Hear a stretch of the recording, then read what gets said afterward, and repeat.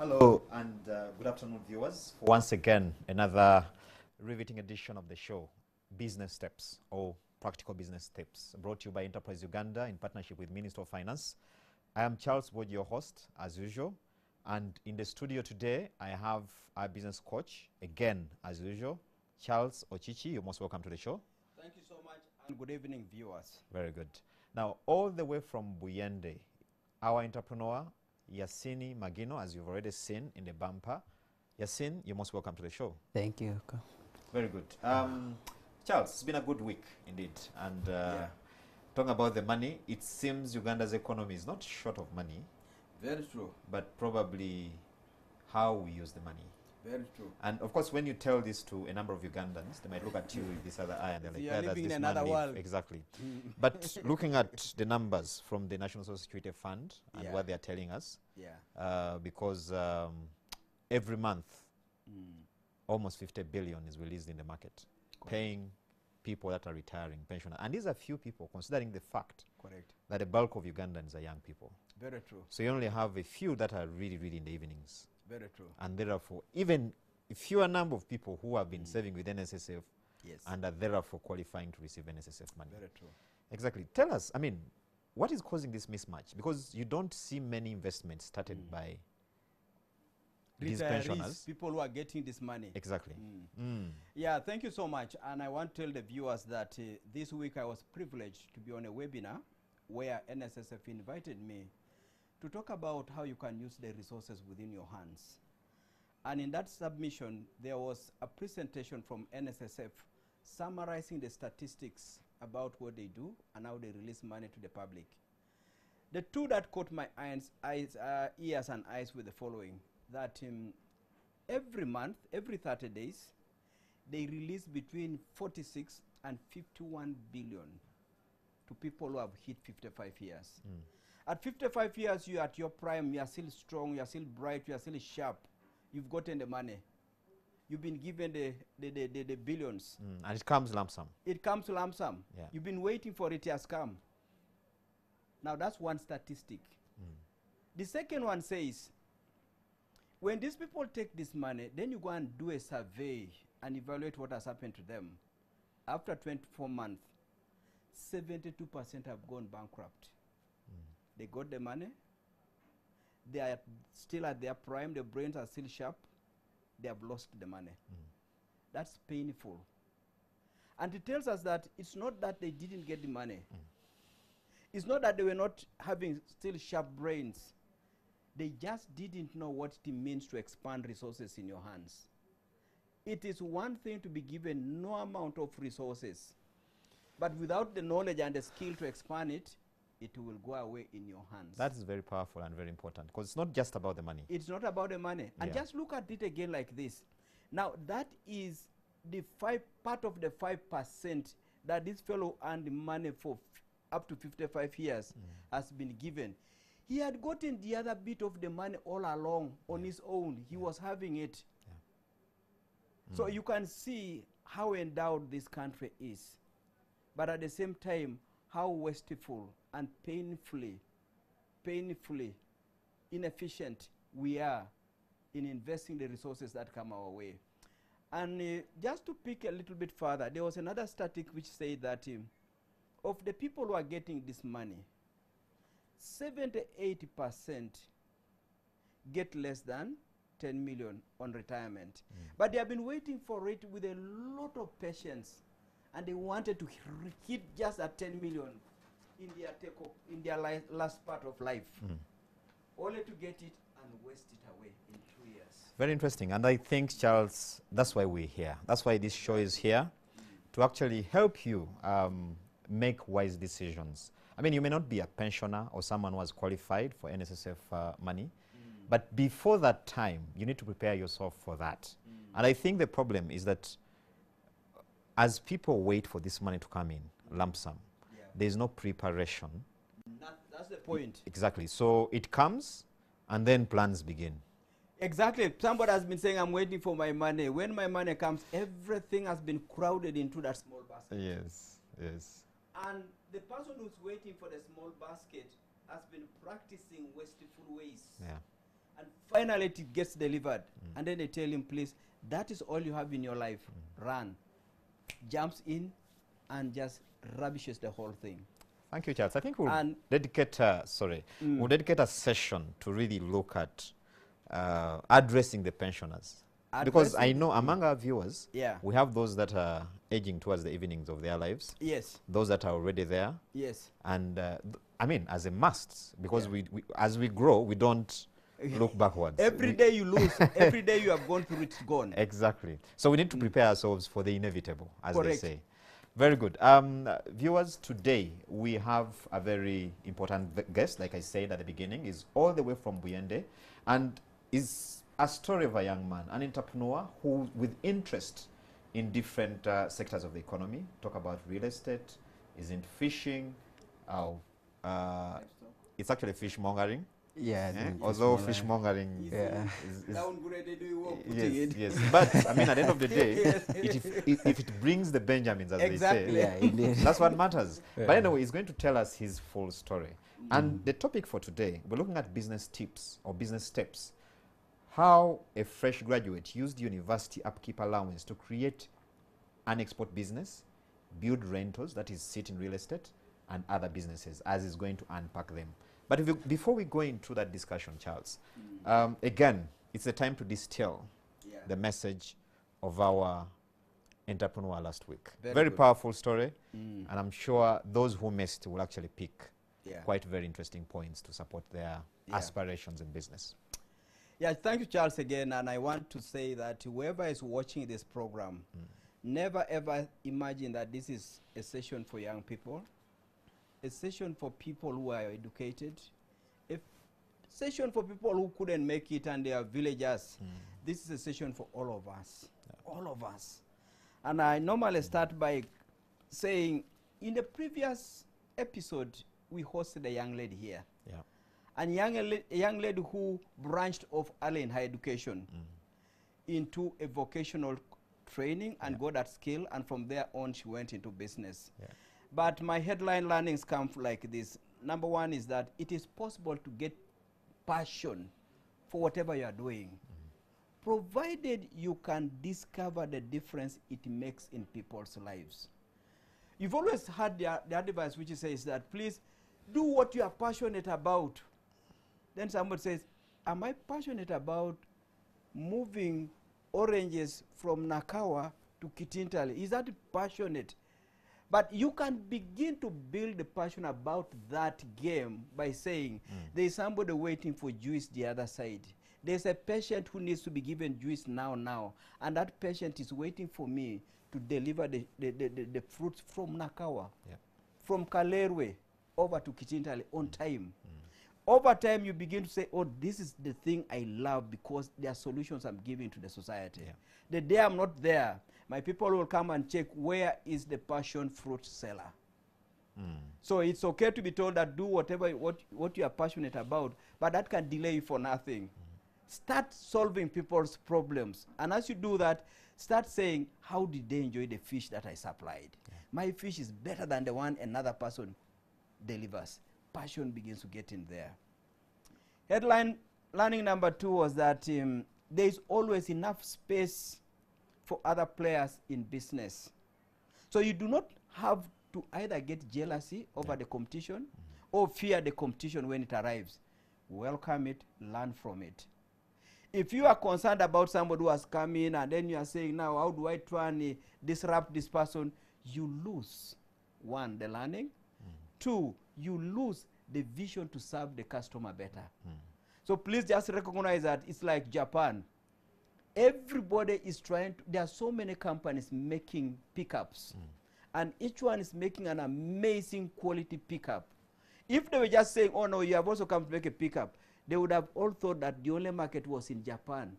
Now they saw that, okay, we have created a competition within Japan. We built our strength, and that strength will take us to conquer the rest of the world. So please do not fear or misunderstand the value of competition.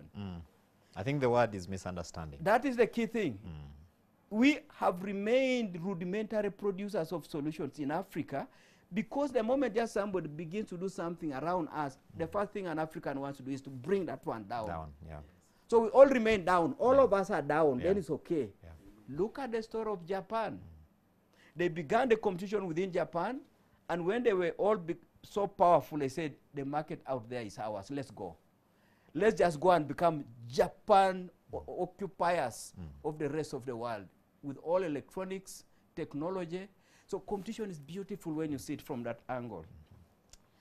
Number 3 headline learning for me is formalization of a business. In the end, it's a good thing. Yeah. But it should never delay your getting started in business. Almost every story of a successful entrepreneur never started by saying, when do I register my business? Where do I rent from? Which employee do I hire now? And what is the name I'm going to give it? And then what's the uniform of the workers? And then what time should they be reporting? All these things, you sharpen them, shape them along the way, as you later see from the story of Jackie, a lady who started the business at home. Yeah. And today is a major supplier of top-notch solutions of fabric to high-grade consumers. So I just wanted to bring those 3 and tell the listeners that, please, every Sunday as we come to these afternoons, there is a good opportunity for you to learn something. Ignore the faces of the young people that may come here, the faces of people who may be saying, this is a pharmacist. Please don't mind about the word pharmacy. Learn something that that pharmacist is doing. That somebody might be an engineer. Don't mind. Don't mind about the word engineering.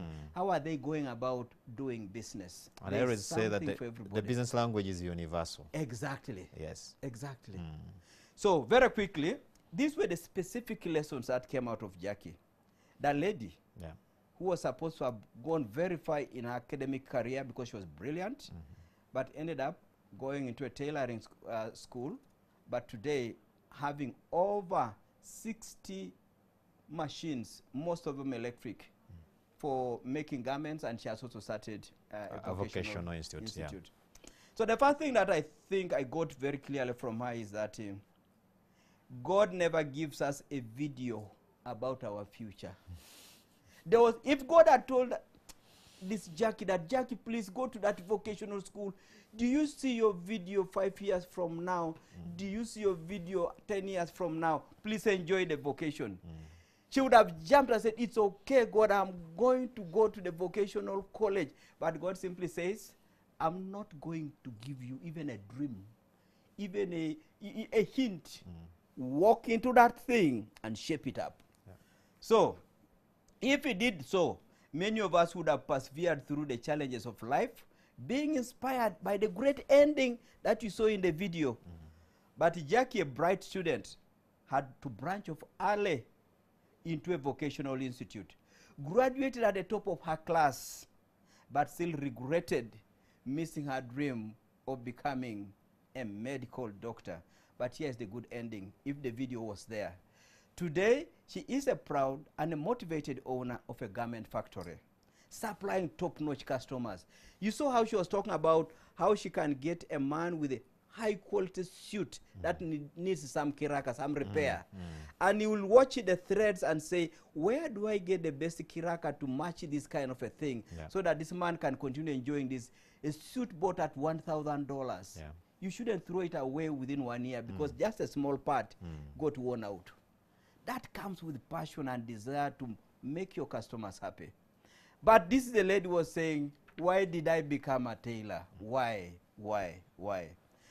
Her students, top scorers, A+. And she's now enjoying seeing them growing in the public arena. Number 2, most people attribute their failure to start a business or to expand a micro business to lack of capital. You know, I cannot increase my enterprise here because I lack capital. That's a song. It's a very... And because of that song, Jackie's heard about a loan program by government and said, I'm going to go to Enterprise Uganda because the precondition is that if I don't have that certificate of Enterprise Uganda, I can't qualify the other I will side. not get that money. She comes for the training. when she came for the training, this is what happened. It was a youth venture capital at that time. She discovered that actually her current micro business could expand and progress very far, but she had lacked business skills, how to run an enterprise. And she quickly illustrated. She said, I lacked customer care. I didn't bother whether you came back or you complained. So long as you have paid me my money, you go. That one does not create a growing enterprise. She lacked business records, marketing skills. And later she also discovered, having been taught about loans, she said, this is not the time to take a loan. But at some point I'll take it. She had come deliberately saying, as soon as I get that certificate, I'm going to run and get my money. And they were calling it our money, the youth money, our money. She discovered she was ignorant. And many of us are like that. Not that you are necessarily trying to target government money. Many of us are saying, I'm not doing well because I have not gotten a bank loan, and you are rushing to look for a bank loan. Yep. Only to discover that there were issues you should have fixed before you went for that bank money. 3 is that success in business makes customers give you good suggestions for growth. The people were happy with Jackie told Jackie, why don't you now train my other sister, my other daughter, my other relative in tailoring? You are so good. She said, no, I'm just concentrating. Then another one comes. Then another one comes. What did she do next? She rented the next room, put the machines there, and started a very small vocational institute without registration, but was having customers. But it was the customers who pushed her there. Similarly, as she continued doing a good job, her own customers, the big clients were making orders from her, said, you know what, Jackie? We want you to bring for us 3,000 pieces of an item. But please do whatever it takes for you to go and get money, wherever you are, whether it's at the bank or wherever, just go and get that money. So as you serve your customers, you get more ideas and guidance from the very people that you are serving to diversify into things you never would have managed to go and do. Fourthly, concentrate on building trust. And this came out more because as Jackie did a good job, she built good client respect and repeat businesses. And when that happened, she then decided to formalize her business. As she formalized her business, she also started now to fulfill things that are required for you to bid for big-time business opportunities. She now had to get all the registration certificates. She had to get all the things, including certification of some of her products. But as she did that, she started to win these contracts on merit. And as she won them on merit, using the letters of comfort from these big companies, she was able to break that big hurdle we always talk about, failure to get a loan from a bank. A letter from an international agency that was a client of Jackie was sufficient for the bank to say, it's okay now. If these people are trusting you, who are we not to trust you? I think that was a very powerful message. Exactly. The bankers are saying, these fellows are of international repute. They have trusted you. They have given you this deal, and they are going to pay through our bank account. Please, Jackie, come. And when that happened, and Jackie paid on time, the biggest challenge on Jackie today is not how to get more money, but to tell bankers that, please, not now. Many want to give her more loans and more loans, implying building trust is a gateway to almost anything. We call it in our training, we call it international currency. The moment you are trusted, you've just acquired international convertible currency. Finally, remain visionary. 10 years from now, Jackie says she will have built a family house to say, I deserve to be comfortable. She will have also built a home for the vocational institute where she will be saying, I am going to create and build the finest tailors Uganda needs, and maybe the rest of Africa. Those were the stories and the lessons from the young lady Jackie. Thank you, Charles. And I'm sure our viewers have picked very critical lessons there. Again, the approach is to make it as practical as possible. That's why we bring real people in business. Because, I mean, from them, you can actually know. Because, you know, Charles, there are many times when someone will tell you, you know, we read these textbooks. Those are textbook solutions. Yeah. If you bring an international expert, they will tell you is from within, without our setup. Yes. So therefore, he doesn't know the realities. Yes. We're contending with doing business in this environment. Exactly. It's the reason why we have this approach. We bring you real business people to A actually local share the Ugandan. experience. Yes. A person you can know where he grew up from, like this man here. Yeah. People from Busoga know him. Yes. Yes. And they will even be calling him. And they know his home. At that point, I'll come to him to introduce himself properly and tell us what you do or what kind of business or lines of businesses are you involved in. Okay. Thank you, Mr. Boyji. By names, I'm called Majino Yasin Wilbur, popularly known as Plan B. That's my business name, and later I formalized it as my company. Plan B. Plan B. I would like to hear more about that. Yes. So, like that umbrella of Plan B, I've created some series of business. Okay. But majorly, it has been fish. Fish has been. I've concentrated a lot in marketing. Okay. Because that's where I entered in. Because fish is a broad business. There's marketing, farming, fishing, the nets, But for me, I'll put myself at the other end of marketing. You connect the guys to the market. Yeah, the market, the fish farmers, the fishermen. So I've been more in fishing, in fish as the fishing sector, but majorly in marketing. I hear you. Yeah. So are you doing this in Buyende, or you've that's expanded it to other? That's where it all started. Of course. You can give us the background who you are and then how you are. Of course, I'm a man from Buyende, along the shores of Lake Choga. That's Ingo landing site. That's where the really home is. That's your base. And that's where everything started, I hear you. even in business. I'm the firstborn among 7 to my mom, and firstborn to my dad. We are 3. My mom, unfortunately, is a single mom, so I'm behind her with the 7. I hear you. Yeah. The life, I choose to be in Buyende and start in Buyende because that's where I saw my potentials. I get it. I remember my mentor in business, via the training, they told me never to excuse myself for not finding where to invest or the business opportunity. It is to start where you are. So I started where I was, and that was Buyende. That was Buyende. At the base, proper. At the base. So I started at the base in Buyende. Okay. Everything started there. And of course, as you accomplish this, you move on as a plan B. At the beginning, there's, because you need to unpack this for me, and I'm sure there are university students listening to you. Indeed. There's some fresh graduates listening to you. Indeed. Because our topic today, we're looking at that, how someone can use that little money, That upkeep money from university to actually start a business. Yeah, okay. It all started like this. While I was in senior 6, A-level, my A-level, I struggled for school fees. So someone came in, he was a strong businessman, and I call him my dad. He's called Mr. Friday, Namada in Busia. So he called me on board to help him in business. But the payment was fees. Okay. I support you with the fees, but still I see some abilities in you. You can help me, support me in business. So I supported him in his business, and he was supported paying the school me. fees.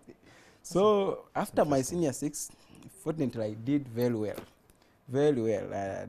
They said I went on government. Okay. So that one I think rendered Mzee to be kind of, I needed him, but now not for fees, because the government has already taken me to Makere. So when I reached Makere, the issue now wasn't what I was doing to raise fees. The fees were already catered for government, by the government. So income became what? A problem. So it's just like doing something, we normally call it at campus, like a side business, to earn something. Kind of. So I started all like that, but though at the end, I didn't see it coming that it would be a bigger thing. Okay. Yeah. So like capital, as people say, capital is a problem to start. To me, I also saw it because fish is a little bit capital intensive. Yes. But I wanted to start to the way I was seeing it. So I wanted to start with a little, and I was looking at maybe 5M as my starting capital, and which was not the case. And if you remember very well, when Mariam Leva was the Chancellor of Makerere, there was that chaos in 2012. It's GA of embezzled, is living out allowance, what? And we were the victims. We were the government. We were demanding our areas for the first semester, that's 2012. Then the next semester, that is for the last semester of our second year. So your allowances didn't come. I come to Mr. Chichi in that training after hearing there is money in the bank. Okay. You can look for it, then invest in the bank. So particularly I was looking for the 5M, so that I started. That was the youth venture capital The youth money. venture. Oh, yes, the government program. They said now you can get the 5 million. Yes. You can get the 5 million, then invest it. You either get it as a group in the bank, or you borrow using the security. The group wasn't there. The security wasn't there. It was you. It was me that was there. So I went to Enterprise Uganda. I attended the training. Out of the training, I went to look for the 5M. After the training, I was no longer looking for the 5M. The idea I got, that you can never use a loan to start a business. A loan should really facilitate a business, should make the business move, not to start a business. That's the idea I got from Enterprise Uganda. And I went back home, I internalized everything, and what I came up with, no, I must look for something small to start with. Coincidentally, now university sorts everything, they pass our areas. So it amounted to 1.5, around 1.4, 1.5 there, which was, to me, was very big. It was a blessing. A very good blessing, because by then, purchasing the smallest unit of fish stock to Kenya, it was at least 100 kilograms. So there are people like my former boss, Mr. Friday, was now controlling almost the whole of Lake Chog. He has the trucks there, he has every facility there. So I requested him if I could get capital. I buy it a little. He takes it to the market, I get something, which he did for me. I got I call it Mariam labor money, because because it was via Mariam labor. Then when they paid off Mariam labor money, I invested the money. And not even all. Remember, I was looking for the 5M. I've got 1.4, but I was seeing it as much. Because your mind had been free to actually look at other aspects, not other just the aspects, of course. Now, the guy has given me a way forward of at least buying 100 kilograms worth of 600,000. And at hand, I have 1.4, meaning it was already excess when it comes to capital. So that's why the living out allowance starts the journey. So you start. Yeah. Paint for us a picture. You start with that amount of fish. Yes. How does it still grow? A student. Yes, you're still a student. Yeah, I was a second year by then. You were still a second year. Yeah. How were you able to juggle this, business? Because I see a number of students who tell you, "I'm still a student." Yes. Yeah. And I can't do ABCD and Y. Indeed. And maybe I call it a chance. For me, I didn't have that excuse. I saw it as an opportunity, because at least my course had gaps. I had 2 lectures a day, and these lectures were spaced, very well spaced. If you do one in the morning, the other one will be in the evening. That was one. Then I didn't have weekend lectures. Over the weekend, I was totally free. So I could move from Kampala every Friday evening to Uyende, so that I be part of the business right from where it comes from. The entire process. Then on Sunday, I go to Malaba to monitor. Then from Malaba, I come back for the lectures on Monday. Wow. So it was quite a long cycle. but I got adopted to it, and at the end, it worked for me. Hold it there. Charles, what are we picking from here? Yeah. Very interesting picture in there, and then you also begin to see how sometimes we do not stretch our young people in a better way. The young man had already something going on with him, and he knew that the benefactor who was paying his school fees, who was having some opportunity for him. If you had told him that, please, there's youth money, but come and do welding, immediately he would never think about the opportunity, which was a low-hanging opportunity with Uncle Friday. You called him? Friday Namada. Friday Namada. Yes. That opportunity does exist, and you can see if you are introducing somebody into business, if they can pick something more of a low-hanging fruit they can run away with quickly, support them. Yeah. So that to me was a key learning. If the father had gone and said, no, no, no, you, my son, I don't want to see you doing anything else, you must go to the stationery, have a chat with him, have a conversation with him. So he went into this fish because in his senior 6, Uncle Friday had already introduced him to the game of handling fish business. And he had seen the dynamics. He had seen of it. course. So giving him a chance to talk would make you know that there's a low-hanging fruit somewhere, which even if you are the adult who thinks you know a bit more than they do, you'd actually see his sense if you had allowed him to talk. That was the first learning. But number 2, you also discover that there is this element of our people having self-discipline in consuming resources. We've always seen that young people do not handle resources well. Yeah. He accesses his money. He sees the first thing for this money is not the good shoes. I have suffered a lot. My mom is a single mom. I'm now here coming to this campus, and this man has come in, and I'm sure his colleagues bought either good mattresses or good watches or good belts or something like that. He said, no, my money now must go into a process where it will begin to expand. So he already had that control and self-discipline of saying, I can control my money. But he picks some of the things that are central in our training. We normally tell people that start where you are with what you have. He believed it.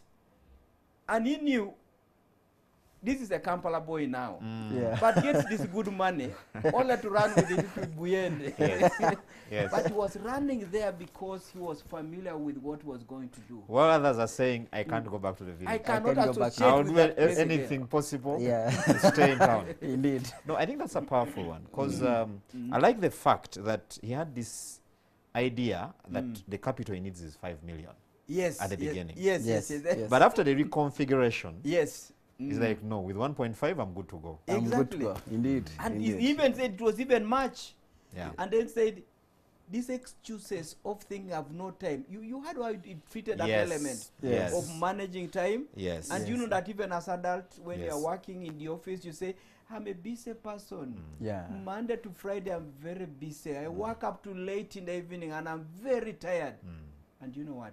The moment you tell the brain that, indeed by 5 o'clock, you sound, you feel very tired. I mean, look at that schedule. You have Kyoga, Lake Kyoga, Busia, Makere, and Malaba. and the books. And the books. And the business. Yes. I mean, it is, and I think it is quite powerful because, you know, as a young person, there's a lot you can do. Indeed. Very Your body is still energetic. correct. You can do so much. And I think many of our young people are actually wasting a lot of time. And we can actually let him tell us, did you finish your course? Because somebody might be saying, let's hear whether he finished the course.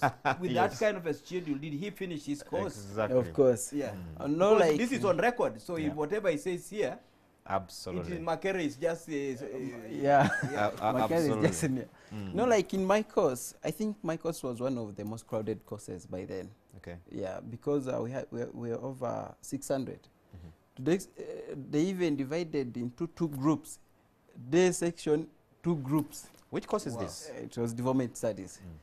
Then boarding in an evening, still into 2 groups. Not only that, day and evening. No. Yeah. Meaning we're almost 4 classes in a single course. But this was record, at least I was it's among the best performing in the in class. Wow, that's Yeah, great. in That's class. great. What Yeah. was the class of the degree you got? I got a second second upper. I was there is some friend of mine called Lawrence that got a first class, and this is a guy that could really see me as a resourceful person. So he could come to me, let's do this. And remember, for me, I had no time. He could only get me when I'm off in my businesses. And that person that used to help is the one then who got a first class. Yeah, And you ended up with the upper. For a second class upper. Second class upper. Yeah. That's a super Yeah. performance. That's a Yeah. good one. That's a Yeah. good one indeed. Mm. So you've begun operation Yes. at Kyoga. Yes. You're buying fish. Yeah. Paint for us. Walk us through the journey. How big is your... Okay, how do you grow that fish operation for starters? No, like To well, where it is today? well and good. To the point where I started, the most fortunate part of it was the profit margin. It was a bit big because for per 100 kilograms I could at least get 200,000, and this could be twice a week. Okay. Meaning every week I could manage to save 400. So if I moved like say 10 weeks, I would still rock the 5 millions that I was looking for. Wow. And now on its own. now the essence of looking for the 5 million wasn't to work to work under someone, was at least to hire a truck, buy a certain quantity that is minimally can move a truck to the border On your to own Busia now. on my own. So I started with this 600 so that I get the 5M that can Total minimally saving. make me move that minimum quantity for export to Busia or Malaba. So after a period of 4-5 months, that money was with me. You had it. Yeah. Okay. So now I leave Muzei that I was helping me transport to the market. Now I hire a truck On your own. on my own. I decided, okay, this is my money. Let me try. It was risking. Like I hire a truck, everything on me, and every risk on me, whether it is movement or what, the drivers, the truck, because the guy that hired me the truck said in case of anything, I need my truck. Yes. Hold it there. What principles helped you to move from, the armpits of Muzei to now expanding your capital to a point where you can now be on your own, have your own truck? Yes. Because most businesses, Yeah. that's where it really gets Yeah, you feel crowded. comfortable Yes. to be Yes. under the wings of Yes. someone. Like from Muzei, it had limits. Remember I told you, though I had the 1.5 that could help me buy more than 100, but it was an offer. At least you buy this. No cost, no what. You see? So it was helping you initially. In case Muzei is taking, say, 2 tons, and for you also looking for another 2 tons, in actual sense, you'll own the business together. Yeah. And that one, Muzei couldn't accept it. Of course. And I wasn't a partner, he was just helping me. Yeah. So here, if I expanded the business within his, it couldn't couldn't. make sense. And to me, I have the money that is enough to do something towards Muzei. How did you save that money? I mean, I'm thinking the discipline, how you manage to actually, Yeah. because Is I it mean, 200 per trip. yes, you have contending needs here and there. Yeah. I mean, I'm sure you had people you were supporting, Yes. even back home, Yes. given the picture you've painted for us, Yes. of the family Yes. where you come from. Yes. How are you managing to make this money grow, even at that stage? As I told you, the turnover was at least twice a week, and the profit margin was that much. If you're earning, say, 400 per week, it means a month, it is 1.6. However much you're extravagant, you can't tell me you'll spend the 1.6 at university. I hear you. Yeah. So at least you'd save $1 million. What part of if it is 1.6, at least I saved $1 million. And 600 a month, at least beyond doubt, it can facilitate someone at campus. That's a good one. Yeah. I think, Yeah. dear viewers, you can be part of the discussion. I mean, if you look on the screen, those are some of Yasin's establishments. You've seen the real estate projects he's into. He's into fish farming. He's into cattle rearing. He's I mean, Plan B is really Plan B. He's spread his wings in various sectors. Indeed. And I think, you know, there are very critical lessons to pick from his story. And we want to hear from you, because we want to have this as, you know, engaging as possible, and we want to involve you as much as possible. For any questions or comments, there's a number on the screen. Just send a WhatsApp for that comment. It will be answered. Any question that you want Yasin here to answer, and Charles, would like to pick your mind on that. So Yasin, how big is your operation today, I mean, in the fish subsector? In the fish. Before we go into the other sectors, because it seems this is the mother the investment. mother. Yes. At the moment, at least it's at a bigger level. Because fish, as I told you, is a big sector. People look at it as something small. But fish, you can never exhaust it. You have to only to concentrate on a certain kind of aspect in it. Yeah. You can never be the farmer, then you market it, then you export it. It's always hard. Yeah. So, as I told you, I put more efforts on marketing, and I looked at the major markets. Here in Uganda, we have Busega, Bwaise, Busia, and Malaba. Those are the major markets. So my aim and my dream was at least to deliver fish to each of those markets. And I can tell you, at least at the moment, I'm living my dream. You're able to deliver to Malaba, each Bwaise. of those markets. What are the frequencies and sizes like? Like For each of for those? Malaba, it is daily. What do you deliver? How much do you deliver daily? Daily, at least I can deliver 2 tons daily. That's worth around 18 to 20 daily to Malaba. Millions. Then Busia, at least I can deliver a ton daily. Yeah. Then for Busia, it caters the far western Kenya, say Kisumu. Then for Malaba, still it is Malaba up to Bungoma, the far western Kenya. Yes. Then I look at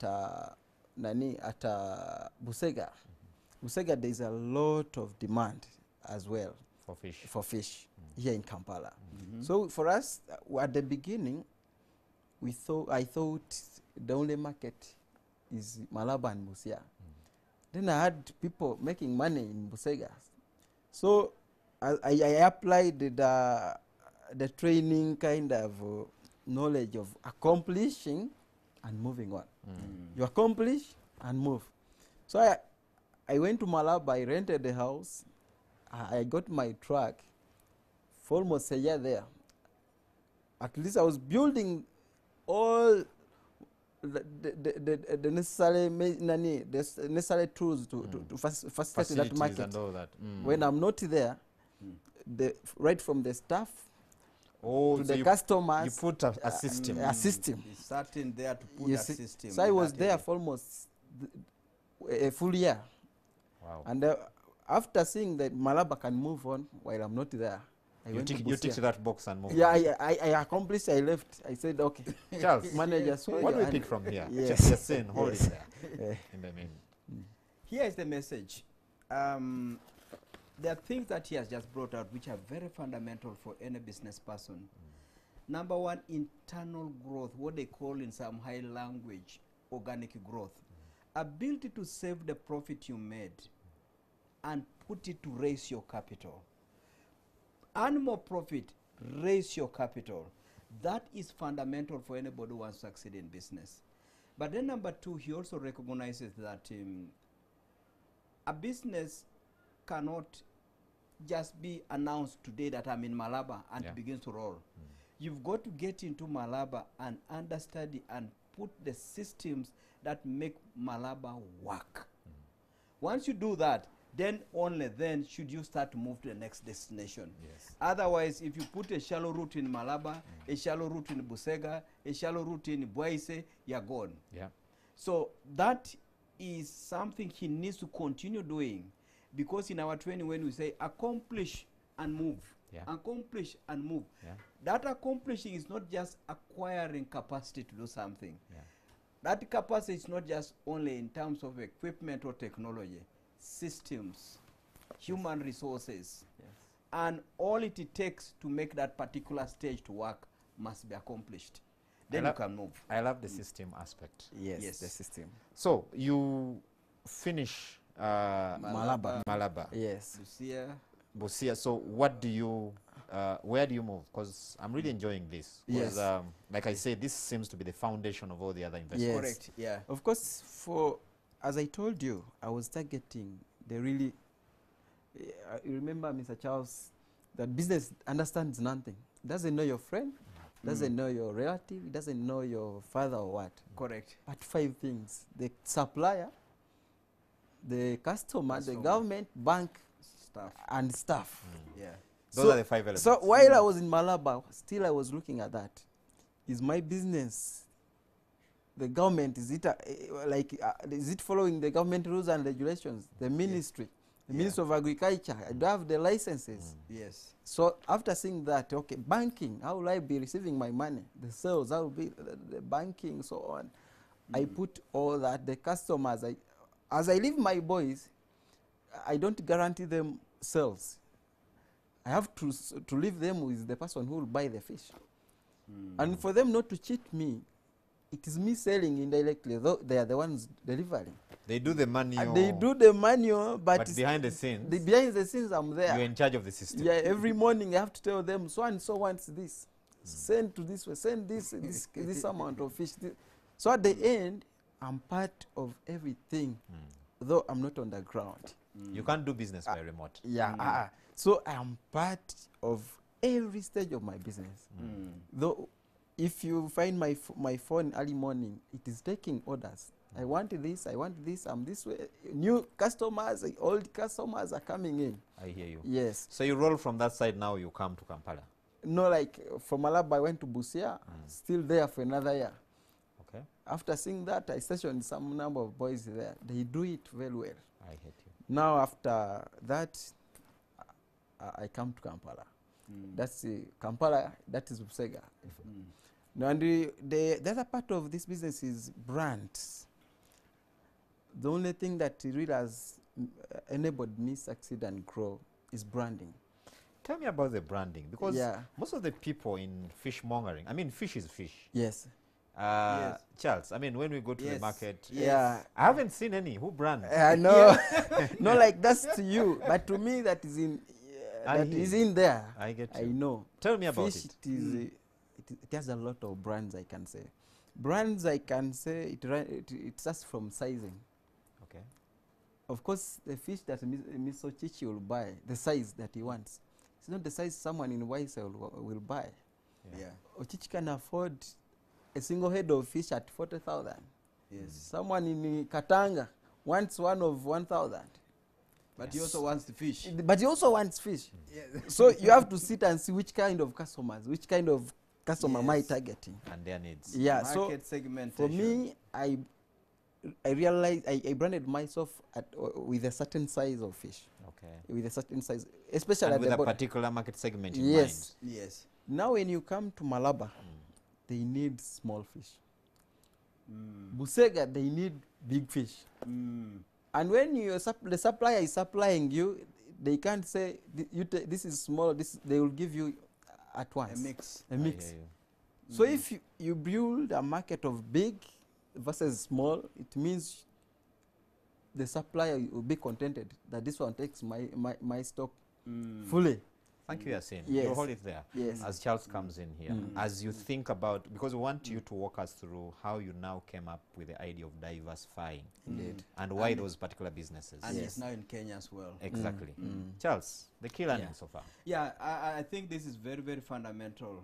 We keep on telling people that there is one customer, one authority who can dismiss anybody from business. Yeah. And that one authority is called the customer. If he wants a small size of a fish, please understand him and deliver the fish. The other one needs a certain size of a fish. Please understand him and deliver that fish. Yeah. And please do not try to coerce them or convince them that even this one is okay. The thing has got too many small bones. The man has enough money to buy a fish big with one. good A big bone size. Let's Yeah, do DS work. Yes. Yes. So please, I think if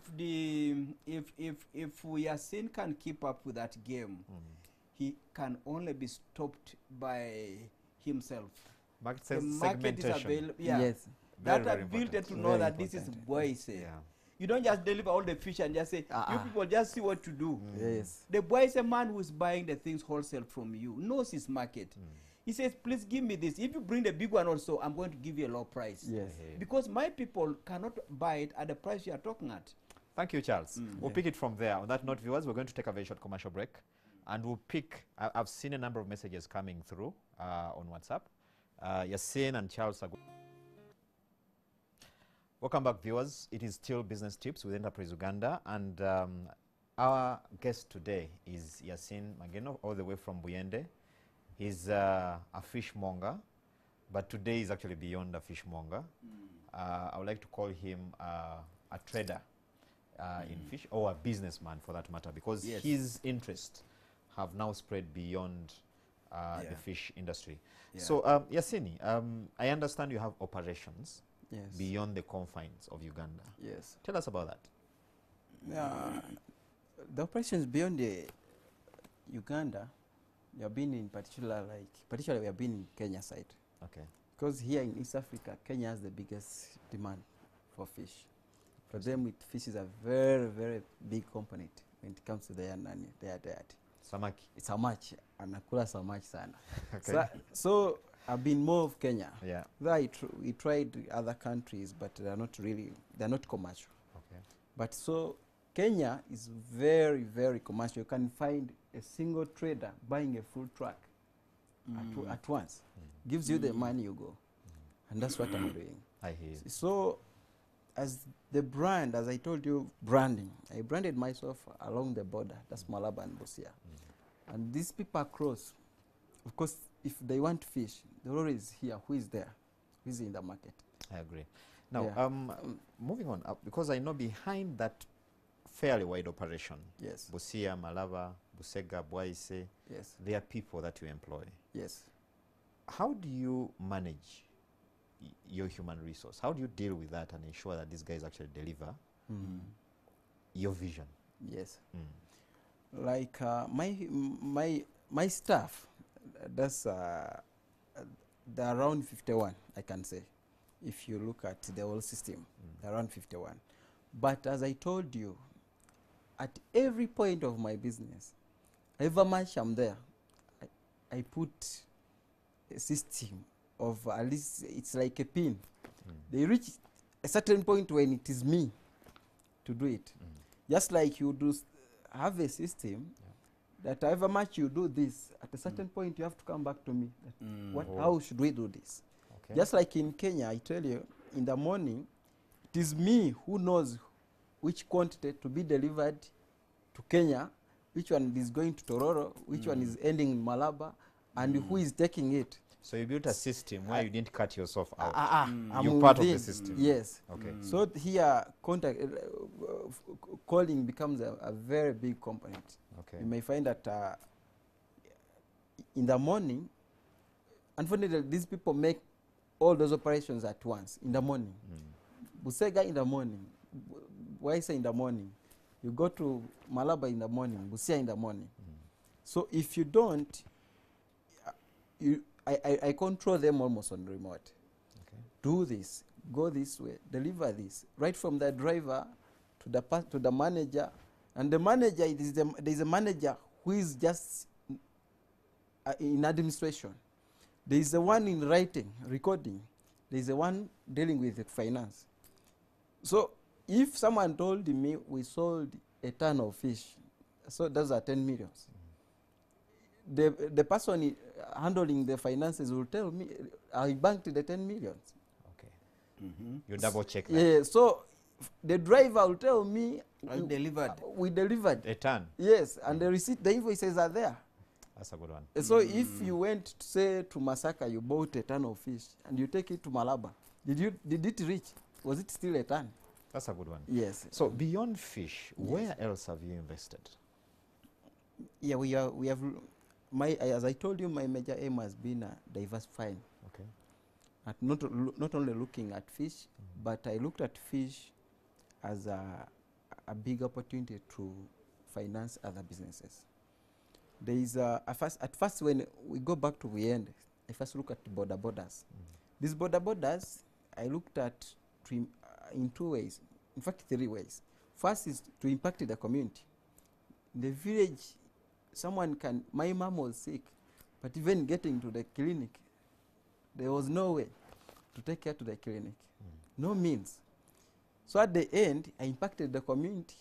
If you buy certain border borders or 16 border borders, they can help the community. They pay you, but at the end they feel you're helping them. You're delivering convenience in the moment. For convenience and ease. Then the other thing, those border borders help me to transport my fish from the very deep destinations where there is fish, but the trucker can't reach there. So the border goes and pick it. That was smart. And at the end, I'm helping these youth because 16 border borders, those are 16 people. And each border has a friend that will always give a chibalua to their friend. You understand that dynamic very well. So they feel you. You feel the community. They feel your impact. Yes. So then beyond border borders, I put up mobile money outlets. They're around 8. 8. Yeah. In fact, my elder sister is behind everything. Is managing. She's managing that space. Yes. That's and if there are 8 outlets, those are 8 more jobs I've created for them. I can get someone in the village, he says, help me, this kid wants a job, this one. I'm giving her a job, but doing business for me in actual sense. So it really, those things, the border borders and the mobile money, have really benefited just like in the community. It has really impacted in the community. You bring out a very important aspect, again, before you talk about the other businesses. How do you manage a relative, you know, in business? How do you keep her in line to actually deliver, like the others of your... There will be many uncles, neighbors saying, please, even my daughter is here. Yes. Please, you assisted the other one the other day. How about... Now... You even ate our mangoes here while growing up. Still, it goes back into system. I look into my, if I look at a person, be it my sister or what, but you have the credentials to do my business as per my system. It's capacity. Yeah, I create a system, like in mobile monies, these people have a center to pick the money. Okay. Then after picking the money, in the evening they have to deposit that money again on my DTB account. So at the end, I can sign like 5 check leaves. I live with the sister to withdraw the money and give it back to them. Even meaning that one creates, like, though I'm not there, the manager, while they are withdrawing the money, when they take the check, you'll have to call me. That really, have you sent these people for money? And at that point, I'm being part of my business. Yes. That's a good one. Yeah. I love that. Yes. So where else have you gone beyond mobile money and border border? I'm into farming. Okay. Yeah, I think now it is over 150 heads of cattle, over 300 sheep, over 250 goats. It's a mixed farm, like goats, sheep, cows, birds. They are all there. So those are a lot of businesses to... Yes. I'm just wondering. Don't you wake up sometime in the night saying chicken or sheep or something? Yeah, in the middle of the night? You know, like sometimes... How do you manage? It is always good to fully utilize space and opportunities. Yeah. Like I had space somewhere. There were some wrangles, and I looked at what to do with that space. And if, say, every week there's a livestock market in our village there in Ubuyende, if every week I bought, say, 2, and I put in that farm, in the rotation of 1 year, there'll be much. So I started like that, and now it's a big farm. I'm looking at expanding it. Very big. Very interesting. And you know, if you have over 100 heads of cows, like, meaning every 1 year, you get more 100. Yeah. I hear you. I'm going to ask my producer to run some of the pictures of Yasin's investments. Yes. But as he does that, and as Charles comes in and we go through the comments and questions of our viewers, I know you were into real estate. What kind of real estate are you doing as well? I'm looking at rentals. But before rentals, I told you of my background at home in the family. Yeah. This is a mom that was sleeping in a grass-thatched house. I'm here at university, but I'm even afraid of picking a friend. So if you're my friend, I take you to the village in Buyende. I make you sleep in a grass-thatched house. Some of them, they have never even seen them. Yes. Yeah. Yes. So I first looked at changing the image and status of my home and my family, right from the paternal and maternal side. So that's when I started some big constructions right from the village, not in town. So I did a construction for my mom, my construction, then some other constructions right in the village. As I was doing that in around Kampala, I was concentrating on purchasing plots, prime plots. And now that I'm done with the village, I'll concentrate on developing my plots around Kampala. Viewers, I have to mention that Yasin is 28 years. He's a man in his 20s, and you can see his vision is quite broad. And like Charles said at the beginning, and I agree, and indeed want to add that the business language is a universal language. He's young, but there's a lot we can learn from him. Charles. Yeah, there are so many things we pick from the story of Yasin, and I think a few can be shared right now. One of them is that before Yasin discovered this principle of accomplish and move, he would have been like many of us. You do one good thing, you move from 10 cows to 150, the entire village is celebrating you, you settle there. But he's still living the message which says accomplish and move, accomplish and move. That is one key thing that I think we all need to know, that if you do not have that desire and the need to improve what you have all the time, it is easy to quickly compare yourself to where you have come from and settle. Yes. This man has left his background by so many miles. Yes. But he's still saying, no, the God that created me wanted me to make some transformation in this country, and I'm going to keep going and keep going and keep going. You've seen the trucks he's owning. Yeah. How many trucks do you have? There are 3 trucks. 3 lorries. Yeah. By the time you own 1 lorry in this country, we talk about you way beyond your village, way beyond your district. You even start working with a swag. Yeah. Anyway, Charles, I think let's move to the questions. Yes. I have many questions here, tons of them. Yes. Some going to Yasini. One of them is, did you have a girlfriend at campus? But as you think about that, someone is, I think it's Brighton from Barara, is saying, at what stage did you think about registering your company? Yes. I don't know which one you want to start with. Yeah. I think I will start with the last one. Okay. I registered my company way back. When I thought of a mobile money business, by then it was the easiest business to start. So I thought of starting it, but by then, MTN conditioned you to register a company so that they give you the lines. That's when I opened, I registered the company. Okay. And that's how I got the Plan B name. So it is a Plan B Gaps, Uganda Limited. So it's a registered company. That's a good one. Yeah. I love the name though. It's a Yeah. good one. Yes. Then I have Ben Gaboy is saying, how did you manage the costs and savings at the same time, especially at the beginning? That balance. The costs and savings. The costs you were incurring. Yes. And then being able to save still. Because many times someone is doing a business, but the costs are eating into. But of course. And I think as you come into that question, yes, you are the firstborn.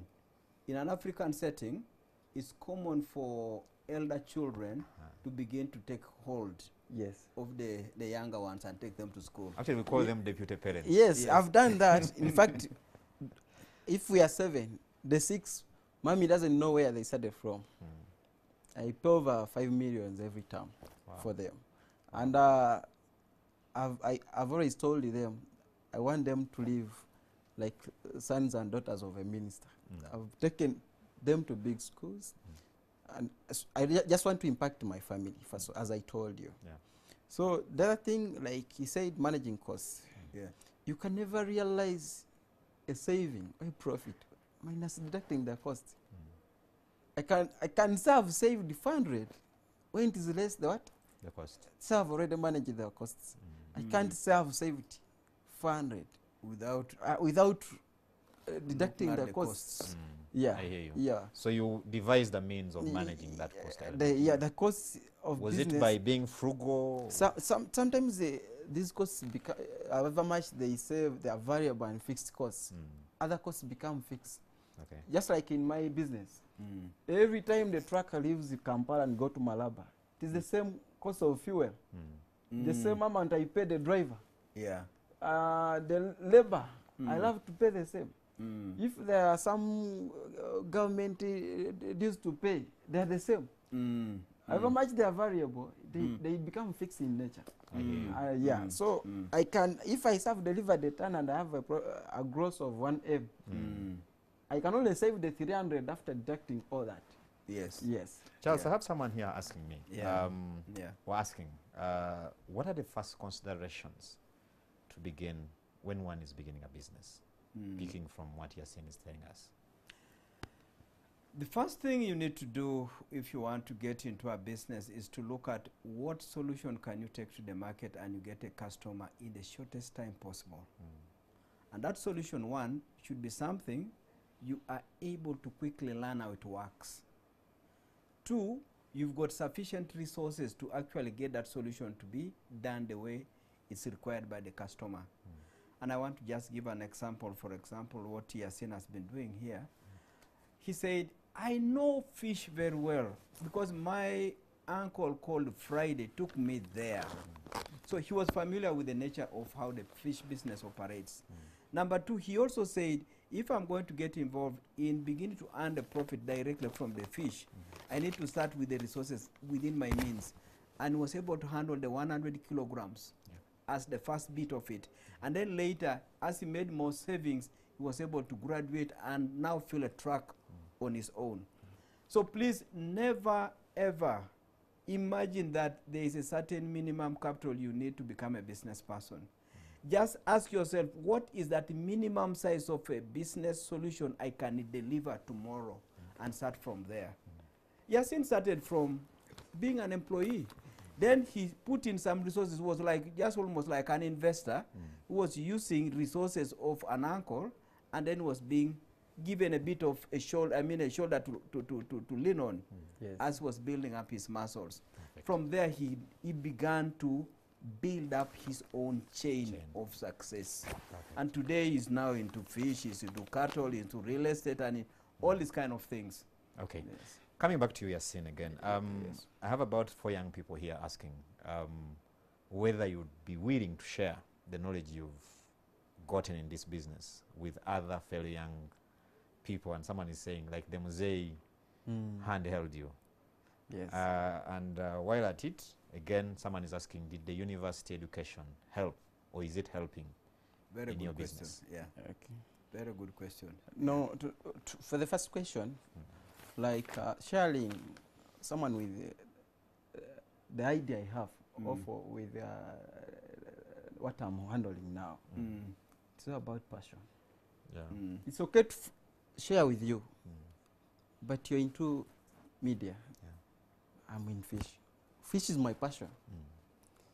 You may love the success, the vehicles I'm owning, but the plots, but when you don't have the real passion. That's the point Charles made, I think. Yeah, exactly. the problem my brothers and sisters, the fresh graduates do that are looking for business, they never follow their passion. They look at, so Charles has succeeded in real estate, and they think of real estate, but are you there? Can you do? Do you love it? I have many graduates, including my OBs, that always come to me. How do I start that fish business? There's fish. There's money in fish. Yes, there is money, but how to get it? I hear you. Yes. First of all, this kind of it sounds like being arrogant. There is nothing you can brief me about fish, because something I know. It's within you now. So it is just within me. It's just part of me. I have some friends that save my contacts in their phones as fish. So, so I do it because it is, I have the passion. It is your thing. Yeah, I know it. I You hear can't introduce anything about fish, like when you're telling me that fish is done like this. No. Okay. So if fish is their passion, I can share. Sorry. Again, because I have many But questions. there's that aspect of Yes. was it the university? Yeah, Yeah. There's another The person relevance that of the about university. the relevance of. Oh, yes, the university. Yes. Yes. To me, well, remember I was into it before campus. Oh yeah. So I'm a kind of a person who has never seen what we call a university transcript. Not only mine, but I don't know how a transcript looks like. He finishes his Though I school. graduated with good grades, I've never gone to back to Makerere like looking forward. To pick your transcript. Even this thing they say, is it clearing? I hope it is safe. You know the main building. Yeah. Sadly, had some issues. There's the clearing before you can be given I your. have not even done the clearing. But your name was in the list of those I who have graduated graduated. very Yeah. well. I hear Yes. Even when you check the list of 2015, I'm there. you. I hear you. Yes, but I've never. So to me, you have benefited in this education right from senior P1 up to university in two things: knowledge. The business I'm doing is predominantly for the illiterate. They call them the informal sector. Yeah, informal sector. Charles, do we Yes. pick something there? Yes. Mm. Complete the second thing Yeah, you pick from the education. Fish, most times, because it is done in the raw areas, it is in the raw setting. Yes. It is very hard to find a graduate, an elite In that space. in that space. But I'm there, competing with these illiterates. Informal sector. Yes. Which is another interesting thing because Yes, it presents. Yes. It again poses a question of how you manage to blend in. Yes. Because you see, sometimes a bit tricky. Yeah. As an educated person, Yes. I know You mix with fishermen and they have their dynamics. which yes, I understand their very language well. and Of their course. How do character. you manage to blend in and do good business? and that's why the education comes in. The way I handle things. Yeah. I don't think down there in Buyende, in Kalanga or Masaka, there's any fisherman that can do a record from where I started. For me, even when you ask me the records of my first sales in 2010, I have them. Very good. So when it comes to banking, if I go for a loan and they ask for my records, even when they send an auditor, could go through my, of which that creates a difference and it adds a value on my business. Yes. The management, the system I've already told you about. Yes. Yes. Someone that is not educated cannot do that system. That's right. So, and then the other benefit with education is the network. Yes. The network. Yes. Yeah. And that is very, very important. Yeah, the Very network. true. Yeah. Yeah. I'm here, I can contact someone in Nairobi that how is the market in Nairobi? How is the market in Rwanda? How is the market in Kampala? The network. Last time I was called by my OB in Nairobi that my father has got a contract to supply certain big hotels in Nairobi with the fish. So they need 500 kilograms of fish daily. And I had to grab that business. She's a lady I did the same course at Makerere. So that's network. In fact, that is the first question you talked about, keeping records and stuff. I think ties in with what Daudi here. Daudi Bugaga is trying to ask whether you have a well-articulated and written business plan. The business plan, but it is already there.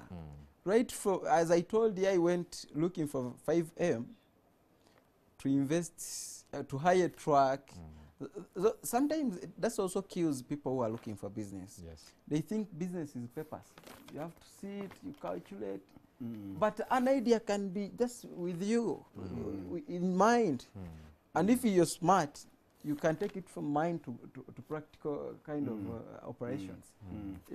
The business... The people who say you write a business proposal, we do this, we finance you, do this, you rotate around. You'll move with your proposal when you've not gotten started.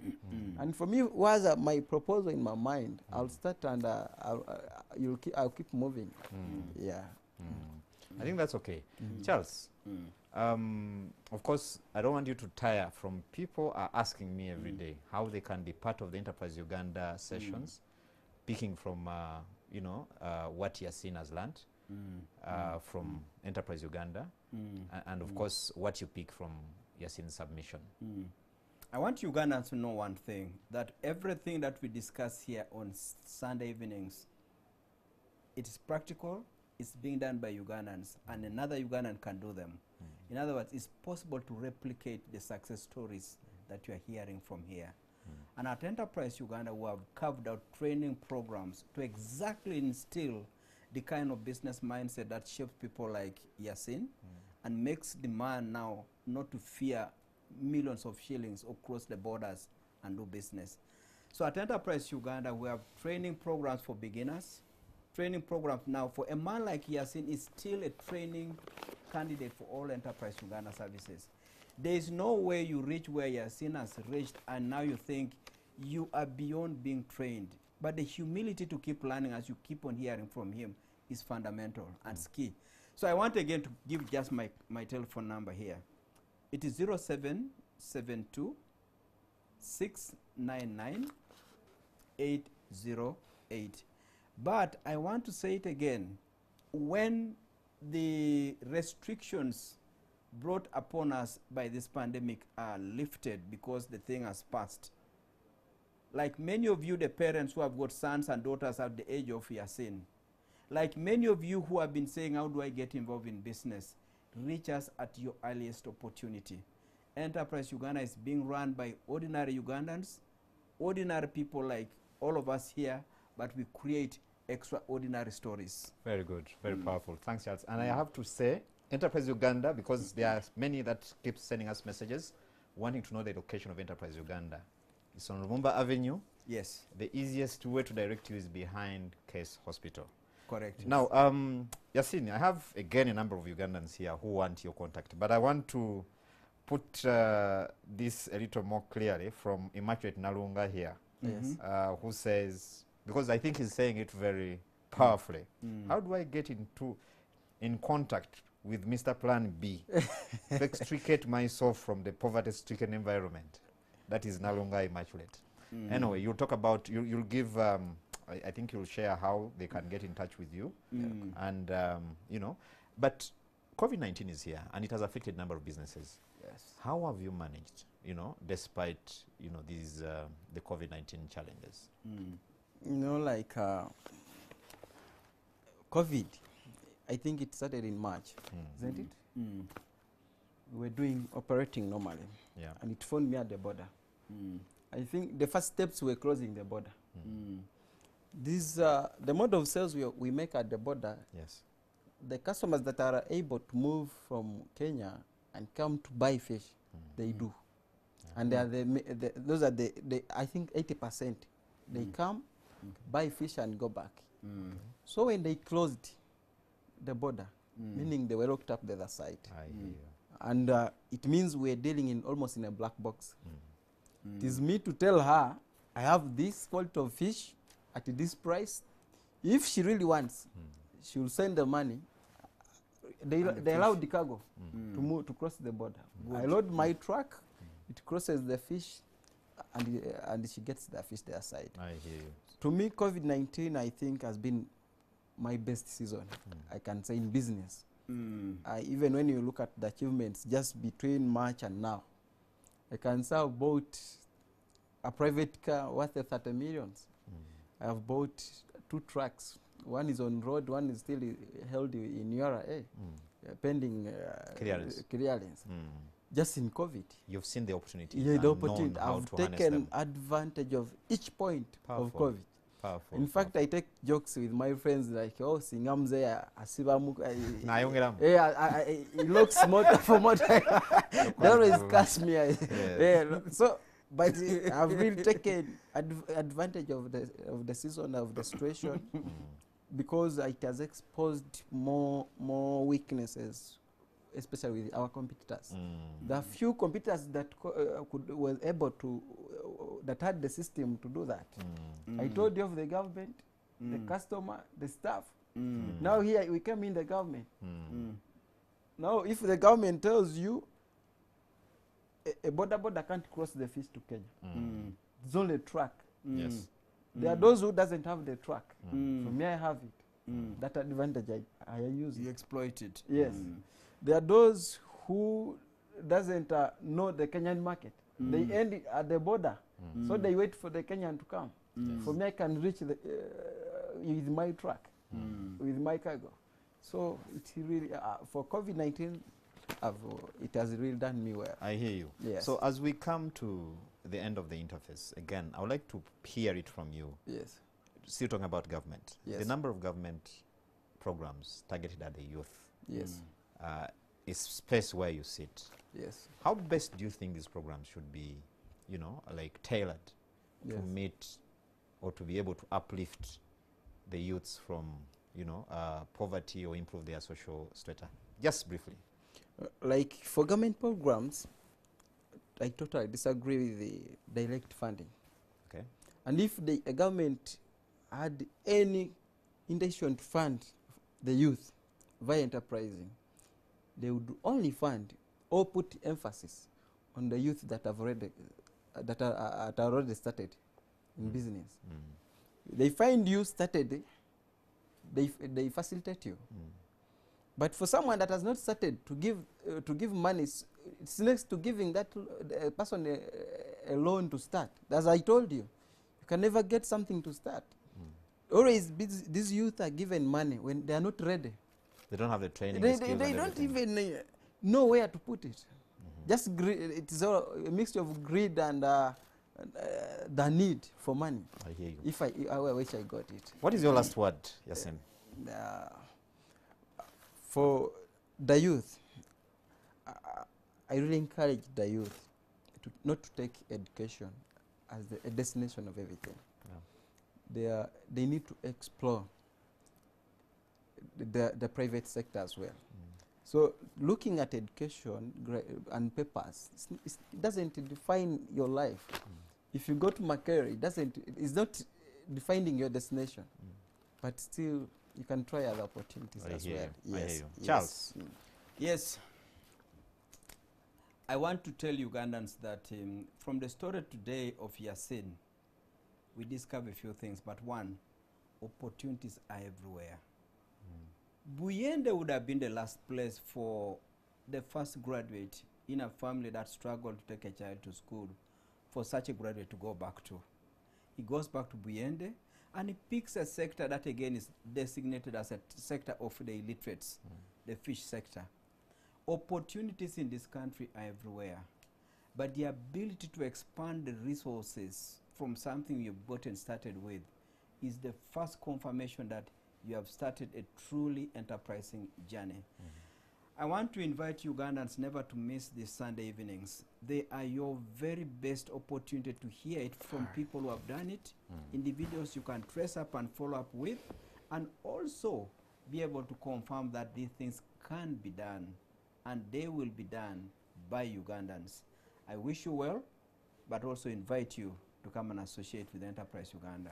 We're going to invite a lot more partners to come and be part of this platform. Partners from the insurance industry. We're going to get partners from the banking sector. They are going to be part of this platform. And it is going to be a platform where we discuss practical steps on how to create practical business people using what we have as a country. Thank you very much, Charles. Yasin, I have many people asking me for your contact as well. Yeah. There's something, I don't know, just a mint. Very briefly. Briefly, when it comes to capital, because for the youth, they cry of capital, and they look for where to get it. I take a case study of me. I've always worked with Finca Uganda. And Finca Uganda, right from the people at the head, I upload Madam Charity Businje and the manager, Mudamba Charles. They've always come right from the ground. These are the people that finance a business from zero with almost zero security. Very interesting. Yeah, so they must look for institutions that can support them that can support without much kind of restrictions and so on. I'm sorry, that's all the time we've had for this discussion, dear viewers. has been the story of Yasini, all the way from Buyende, with Charles Ochichi, our business coach. I know there are many questions that you've sent through. We've not had a lot of time to really go through, but we'll try to actually distill and talk to them next time we're here with Charles. Thank you for being a good audience always. I've been your host, Charles Woji. Until next time, have a good evening. Bye-bye.